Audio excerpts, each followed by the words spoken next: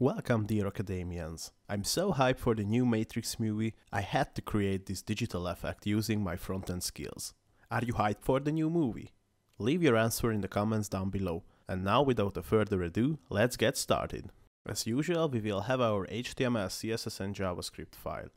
In our HTML markup, we don't have anything special, we only included our style sheet, added a canvas that we will use for our effect, and included the index.js script.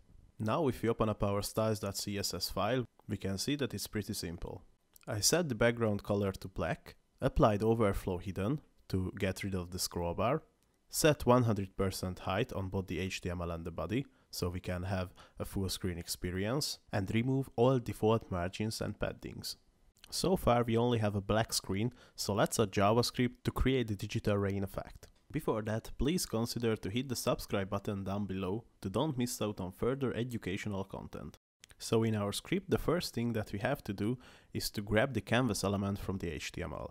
I use the getElementById method of document and use the ID matrix because I used it in the HTML template too. To draw on the canvas, we have to get access to its rendering context. We can do that by using the getContext method and provide it in its parameter because we will work in a two-dimensional space. Next we will set up the size of our canvas and we will use the window's inner width and inner height to cover the whole viewport. In the next step we will create the character set that our algorithm will use. In Matrix they had a special font designed for this effect, and now we will try to mimic it with Japanese katakana symbols, the Latin alphabet, and Arabic numbers. Feel free to copy the katakana symbols from the GitHub repository. Next we will create our alphabet by combining our three different kind of characters into a bigger string that our algorithm will use to choose a random character.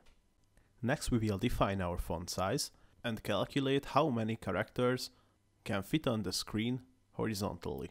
We can do that by dividing the width of the canvas with the font size. After that we will create a raindrops array and we will use that to position our raindrops. The index of an element will represent its coordinate on the x-axis, and the value of a given element will represent its coordinate on the y-axis. To initialize our effect, we will go over the raindrops array, and for every column we will set the value for 1. You can think of it like setting the y-coordinate to 1 for every x-coordinate. Just to recap, the index of an element is its x-coordinate and the value of an element is its y-coordinate.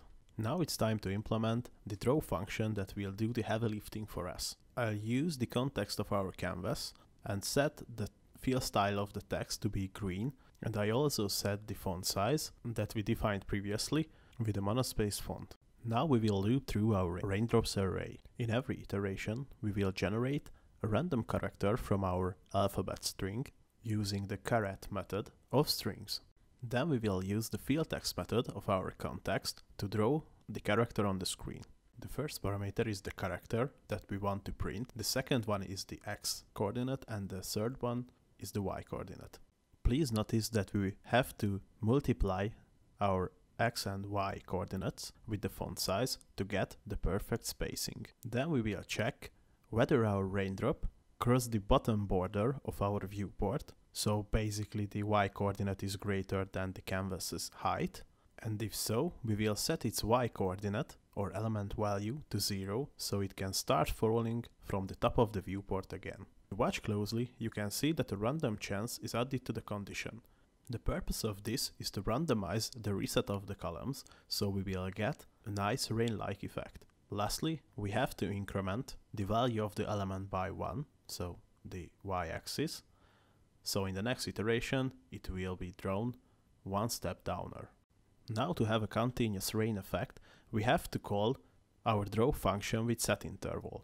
It will call our draw function over and over again. I choose 30 milliseconds for the interval, but feel free to play around with it. It will affect the speed of your rain.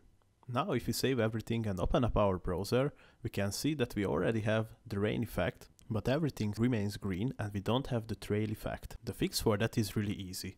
We just have to modify the draw function. We will draw a really transparent black rectangle over the whole canvas. And this will fade out the already drawn characters. If we save everything again and open up our browser, we can see that it looks really nice now. And this is how you can create the Matrix digital rain effect. Thank you for watching, and I see you guys in the next video.